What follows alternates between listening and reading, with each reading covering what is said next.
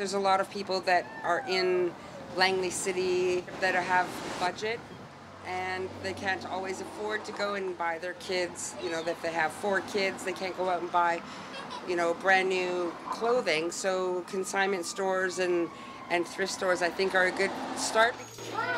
Recently, a bylaw has been passed in the city of Langley to put a restriction on the number of thrift stores being opened up in the downtown core, as well as donation boxes.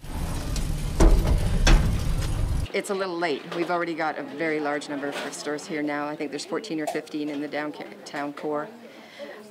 We own this building, and all our money goes to the hospital, which is a lot of these others. The money goes out of the community. There was enough of them in our 4 square mile area, and that concentrated area is in the downtown core. The existing thrift stores are grandfathered, yeah, and so they get to stay, and in some aspects they're going to have a bit of a monopoly because there's no new ones coming in.